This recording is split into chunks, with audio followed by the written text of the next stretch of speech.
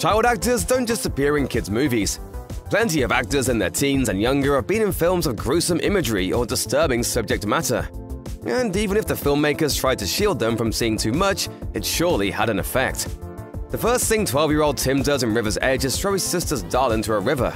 It's a mean-spirited act, but it perfectly underscores the worldview of the small-town teens and director Tim Hunter's 1986 film. Their alienation manifests in ways from theft and drug use to cold-blooded killing.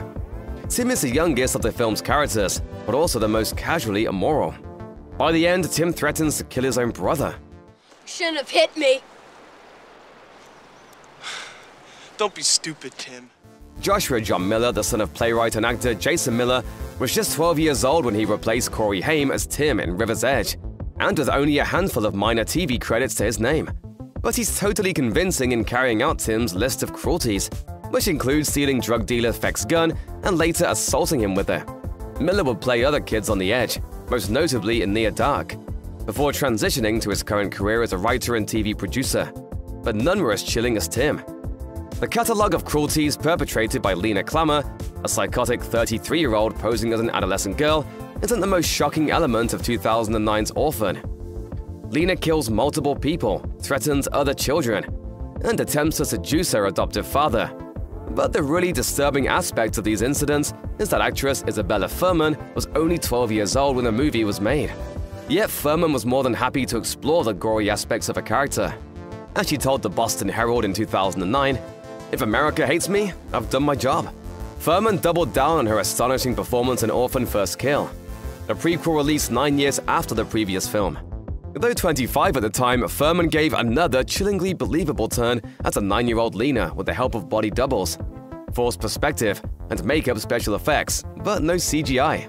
Director William Brent Bell told Showbiz Cheat Sheet, "Sometimes I think the visual effects component of digital effects actually makes it look worse." In 13, Tracy Freeland, played by Evan Rachel Wood, is already close to emotional ground zero when she enters the 7th grade. Her divorced mom Melanie is a recovering alcoholic, and her body image problems have led to self-harming. When she meets popular girl Evie, played by co-writer Nikki Reed, her need for acceptance pushes her into rash acts, including shoplifting, drug use, and casual sex, that spiral into self-destructive behavior. Unfortunately, Tracy has only her fraught relationship with her mother as a support system. Director Catherine Hardwicke and Reed, who later collaborated on the Twilight franchise, drew on Reed's own experiences when writing 13. Although Reed later admitted that she exaggerated some of her experiences in the script, the anxiety and confusion of being a teen girl rings true in much of the film. Wood and Reed, who were 16 and 15 respectively at the time of filming, were strictly monitored by Hardwicke, their own mothers, and a child welfare worker during their most difficult scenes to ensure their emotional well-being. In a 2015 interview with the late Anne H. and Heather Duffy for their podcast Better Together with Anne and Heather, actress Mariel Hemingway said audiences would never see her Oscar-nominated breakout role in Woody Allen's 1979 comedy Manhattan if the movie was released in the current film market. And I'm not condoning any behavior. I'm talking about that movie. But that movie probably couldn't come out today. Why?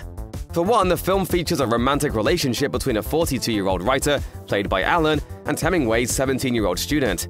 While that scenario might have been offbeat but acceptable in 1979 today, it reads as an older man's creepy manipulation of a young girl. Another reason is the accusations by Allen's adoptive daughter, Dylan Farrow, who alleged that he sexually abused her when she was just 7 years old. It's very difficult to keep that out of mind while watching Allen canoodle with the teenage Hemingway. But even the most forgiving viewer must know that the cultural landscape has changed, and that an adult with a teenager under 18 is inappropriate. Femme fatales have been a Hollywood trope since the days of silent films, but the stereotype takes an exploitative turn when the dangerous woman in question is a teenager. The 1992 movie Poison Ivy aimed for a cross between film noir and Fatal Attraction in its story of a sexually free but homicidally inclined teen. The casting of Drew Barrymore, then in a career rebound after struggles with drug addiction, and name players like Sarah Gilbert and Tom Skerritt attempted to lend respectability to the sleazy role. Barrymore, then 17, isn't particularly convincing at depicting Ivy, a deranged teen so taken with Gilbert's normal life that she's willing to seduce her father and kill her mother. The character is aware of her desirability, but unable to use it for anything except base interests.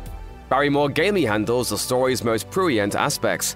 which include making out with the 17-year-old Gilbert and 60-year-old Skerritt and pushing Cheryl Ladd off a balcony. The 1998 film adaptation of Stephen King's novella Apt Pupil differs from its source material, but the film retains its disturbing portrait of evil's corrupting influence. The late Brad Renfro stars as Todd, a teenager who discovers that his elderly neighbor, Kurt Dusander, played by Ian McKellen, is a former Nazi. The teen blackmails Dusander into telling grisly stories from concentration camps. Their relationship warps both men in dangerous ways. Todd blackmails his guidance counselor, while Kurt starts killing transients.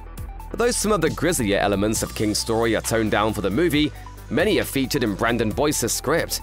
For Renfro, who was 17 years old during production, that meant participating in scenes where Todd helped kill a homeless man and a fantasy sequence in which he envisions his classmates as concentration camp prisoners, which prompted a lawsuit against director Bryan Singer for infliction of emotional distress and other charges. Todd's corrupted innocence was familiar to Renfro throughout his acting career in films including The Client, and tragically in his own life off camera, which ended with his 2008 death from a drug overdose at the age of 25. Petr Kotlar was just 11 years old when he was cast in Czech director Václav Máhol's 2019 adaptation, Jerzy Kosinski's novel The Painted Bird. He couldn't have picked a more harrowing story for his debut. The movie follows a mostly silent boy wandering through a surreal hellscape in Eastern Europe during the early days of World War II. The boy is brutalized, beaten, sexually assaulted, and tortured, and witnesses horrific behavior by every adult he meets. Kotlar had never acted on film before, but holds his own in scenes opposite Stellan Skarsgård, Harvey Keitel, and the late Julian Sands. In an interview with The Guardian, Máhol said he shielded Kotlar from the most traumatizing scenes by capturing his reactions separately from the action. He also relied on Kotlar's family and a full-time assistant to provide him with emotional support when it was needed. Despite their protection, the experience seems to have impacted Kotlar. Máhol said, "After he told me he doesn't want to be an actor." Alicia Silverstone made her big screen debut in The Crush, a supremely icky thriller that casts a 17-year-old actress as a 14-year-old lethal Lolita with designs on a 28-year-old journalist played by Carrie Elwells. The film, directed by TV vet Alan Shapiro, plays on familiar sexist tropes about teenage girls and the clueless adult men who fall for them. I'll always be a friend no matter what, okay? Okay. Like that night up at the lighthouse when we kissed?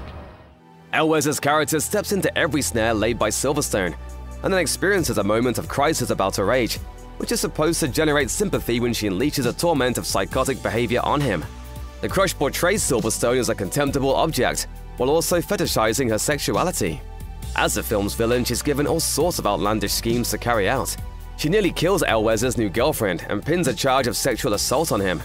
At the same time, the film also affirms that it's okay to enjoy the camera ogling a supposed 14-year-old at every turn. The Washington Post review summed up the film's have-it-both-ways approach by noting, "There's something scuzzy about the whole exercise."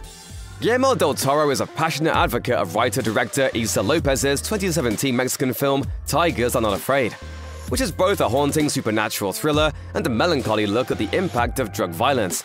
But as with del Toro's films like The Devil's Backbone and Pan's Labyrinth, Tigers Are Not Afraid is also about the terrors and traumas of childhood, and how some children learn to survive them while others do not. To deliver that gut punch, Lopez worked with an extraordinary group of young actors and put them through an emotional workout, though it was carefully guided. The young actors in Tigers Are Not Afraid play residents of an unnamed Mexican city ravaged by drug lords. The children lose virtually everything: parents, homes, even mementos. And death is around them at all times. Bodies line the streets, adults and children are killed violently in front of them, and children are forced to fight and even kill in return. Ghosts are also a constant presence, urging revenge for their deaths. Director Scott Derrickson's thriller The Black Phone is so briskly paced that viewers might almost miss the storyline's truly horrible elements. An adaptation of a short story by Joe Hill, the film focuses on Finney, played by Mason Thames, a teenager who has been abducted by a child murderer known as the Grabber. Though terrified, Finney begins to receive visions and messages from the Grabbers to seize victims and formulates an escape plan. Finney's communication with the victims is so otherworldly that it's almost easy to forget these kids have died in particularly tragic ways. They were stolen off the streets of their hometowns and tormented by a sadistic mass killer, who eventually took their lives in a way that undoubtedly really hurts, as the Grabber puts it. The unendurable sadness of Finney's fate and their deaths is felt in the emotional line readings by Thames. who was 14 when the film was released in 2021, and his young castmates. In 2015's Goodnight Mommy, a woman returns to her isolated home after surgery, where twin sons greet her. At least they believe she's their mother, but her angry, often violent reactions to them cause the boys to suspect otherwise. They hold her captive in increasingly cruel ways to extract a confession from her. But what they eventually discover is far more complicated and chilling than a simple imposter situation.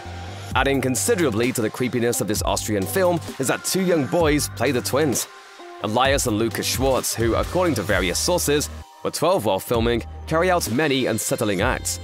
They raise huge cockroaches and look after a dead cat, and eventually tie down and seal their alleged mother's mouth shut to prevent her from screaming for help. When she refuses to change her story, the boys glue her to the floor and set the house ablaze. By that point, it's far too late for anyone to change their story.